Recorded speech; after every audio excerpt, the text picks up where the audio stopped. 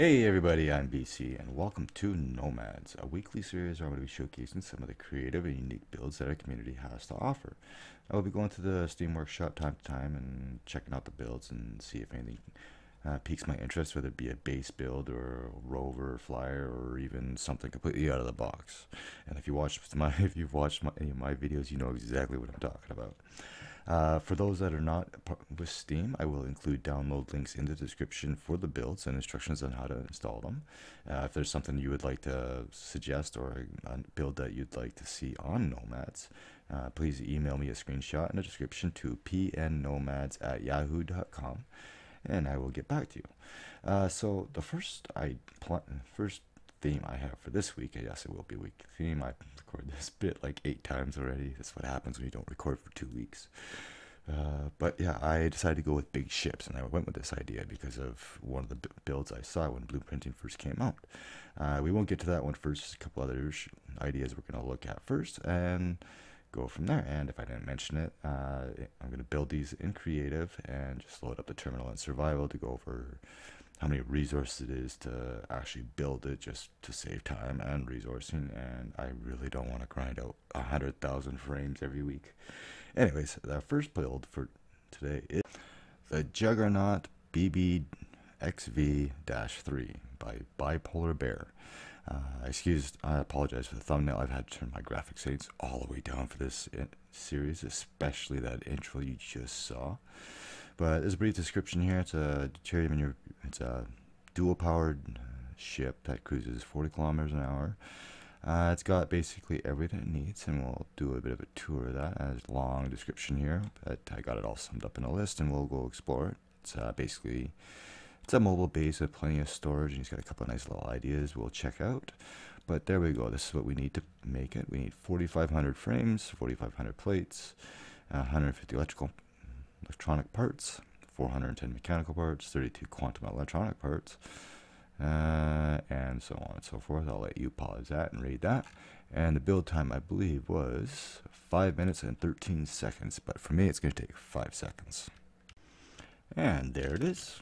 When I first built it, I thought it was an actual boat. I put it in the water, and it didn't really float too well, but there it is. Really artistic design, a lot of attention to detail, like using the small armor slopes as vents around the fans, or the air blades, sorry, even on the sides. He does have sort of landing gear. The wheels are not powered, so they're not functional. They're not the cheaty kind of wheels, but really nice attention to detail, like trying to get the area, the contours on the outside of the ship. He's even got a couple little patios on here. And then what I really liked was the blue and yellow up here, how he's got the entrance to the ship and the cockpit itself on the same angled plane, sort of. So that was a really interesting idea. But let's go ahead and have a look at it. This is the rear engine, of course. He's got, what does he have? I think he has 6 large air blades and 28 small air blades on this particular design. I really like how people are going like with the blocks and trying to get the shapes, and I seem to notice more attention to detail like this since the colors came out, because now you can actually see the definition, even like this little awning around the door. That's really nice. But let's go in and take a look. So we head down here, and he's got a little bit of decoration around here. It does have small greenhouse, couple of stasis chambers. He's got 4 lockers. Really like the idea of using the solar beacon powered off as a stand for the terminal. That's a really added touch. And then yeah, we got 2 balconies, one on either side. As you can see, it's just a place to step out.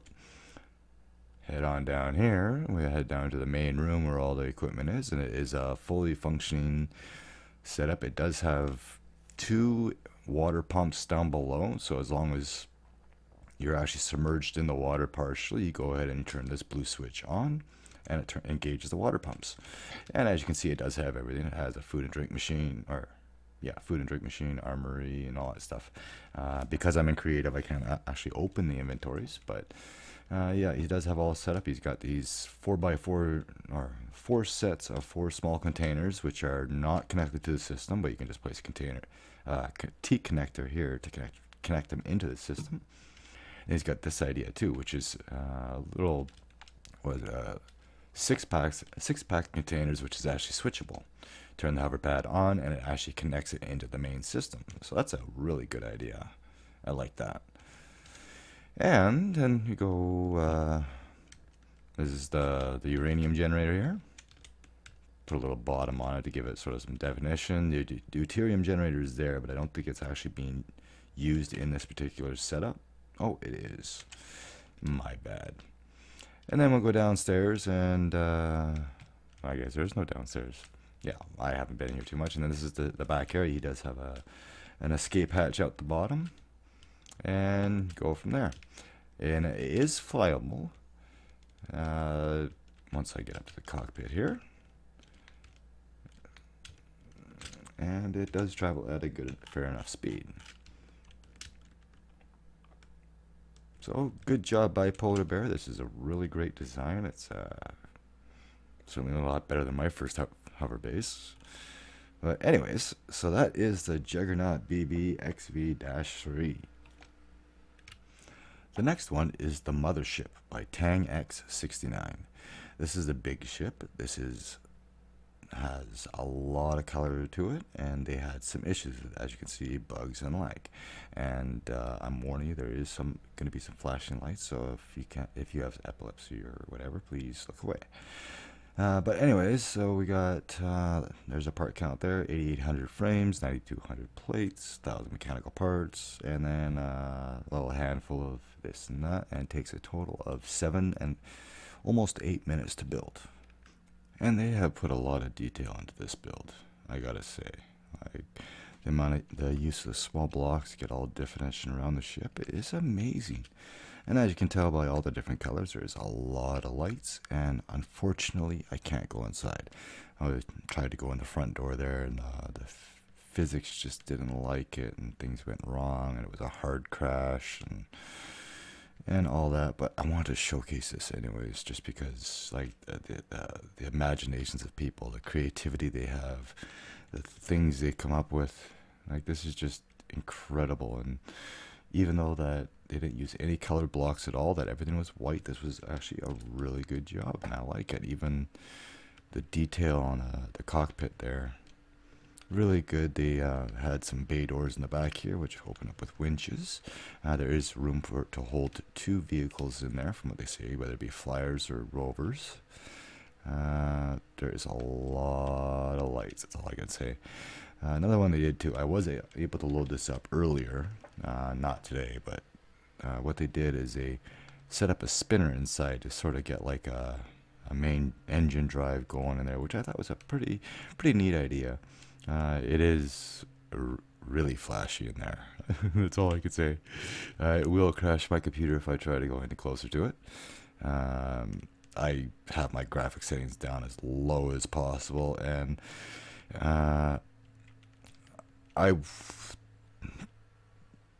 I would recommend turning everything down if you want to try to load this up. I have a pretty good system as is, but because I'm recording at the same time too, it could have something to do with it. But this is Tang X69's Mothership. Definitely want to check out. And like I said before, the link will be in the description if you want to check it out. You can also find it on the Steam Workshop. And the last one is the Tanker by Ymrich. Build time a little over 11 minutes. As you can see, it is a very big build, very detailed, and it is a full-size tanker. It is not detailed inside because of lag issues, but it has 58 containers, supported by 112 floating bases. It does move an extreme amount of lag, and I will not attempt to pilot it just because of frame rate issues. But there you go, 21,000 frames, 21,000 plating, and a whole bunch of other stuff. The block count on this is currently just under 18,000, which is actually more than my helicarrier. 5 seconds to build, 2 minutes to load. This is the Tanker, and you can see why this caught my attention. These are the kind of builds that I personally would like to do, but the amount of time that it takes to do this, like, I don't know how much time they spent doing this job, this Tanker, but good job. The attention to detail on this one is just absolutely amazing. I like how they kept the stairs and the platforms and the railings and all the bare frames for, for that proper look, and having all the containers connected up with the pipes is great. And got these little boom cranes here, which are a nice touch. And then even around the control house here, like, just incredible job.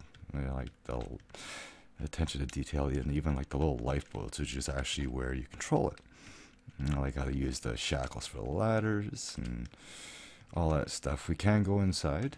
There isn't too much to see in here really, because they were getting frame rate issues as they were building, so they had to sort of put a stop to it. But yeah, a full-size, what's down here? It's supposed to be an elevator of sorts, I guess. Oh yes, down to the makeshift generator, the engine room.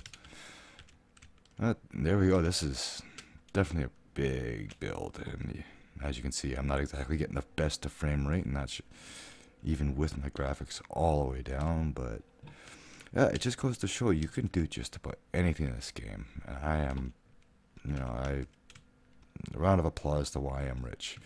And don't forget too, like I said, you will find all these builds in the Steam Workshop, so you'll be able to check them out for yourself and give your computer the ultimate test on a build like this and the Mothership. And there we have it, 3 great builds that just show you the limitless possibilities that there is in Planet Nomads.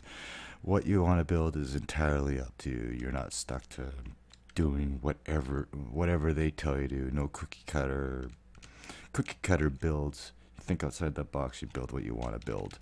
But anyways, I'm going to call this episode here. Thank you everybody so much for watching. Don't forget to swing by Steam, give these guys rate these guys up, subscribe to their builds, and test them out with their machines. And remember, if you're with Juggernaut Games, there is download links in the description, and feel free to email me at pnnomads@yahoo.com if you'd like to submit something.